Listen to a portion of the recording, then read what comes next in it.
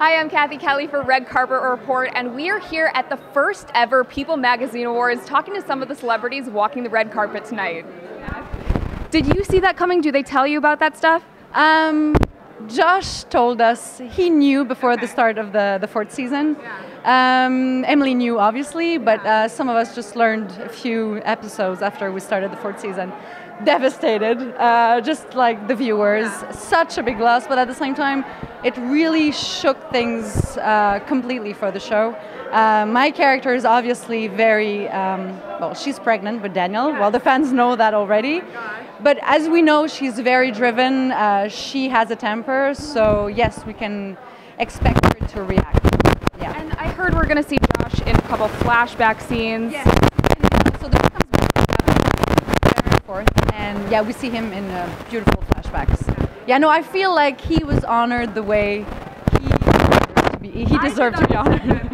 No. I don't think anyone did. No, but I think sometimes in a show like that, I mean, yes, some viewers were very like, what, shocked and angry for some of them. But you petitioned to get him to come back to life. Yes, it's crazy. Wow, but we need something like that on a show like Revenge, so it's good. It gets people involved. You guys have such a tight-knit cast too, and I feel like Joshua will still be around set because of Emily, right? Oh yeah, and I think that, well, these guys, I'm only there for my second season, but well, these guys have been working together for four seasons now, and I feel like they all sort of, they live their 20s together. Like there's something very, yeah, it's a very tight group. So yeah, hopefully we'll keep seeing Josh, but for sure we'll keep seeing him. Yeah.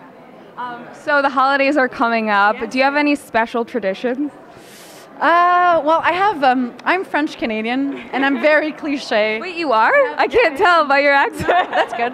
I mean, no, that's good. I mean, I'm proud of my accent, but I have a cabin in the woods by a lake in Canada. So I'll be very cliche for Christmas and be in the snow as a true Canadian. A white Christmas. Yes, a very white Christmas. Do you cook it all? I have a very good, I have a sister who's a very good chef. I mean, she studied pastry and stuff, so I feel like next to her, I can't even cut carrots, so no, I'm not much of a cook when she's around. That works, that's fine. You can order out. Yes, but not there, no. They don't reach that spot. Not in the middle of the woods. No. Awesome. Well, thank you so much for talking to us. Enjoy tonight. We're really excited to see the second half of the season of Revenge. Yes. Too. Oh no, I think. Well, it's been such a good first half of the season, and the viewers are excited. We're excited. The numbers keep going up and up. So it's actually very exciting to feel that people are backing the show still. It's only going to get better. Yes. That was the answer I should have said. Thank you. Thanks so much for watching. Like this video, subscribe to our channel, and leave a comment saying what award show you're most looking forward to in 2015.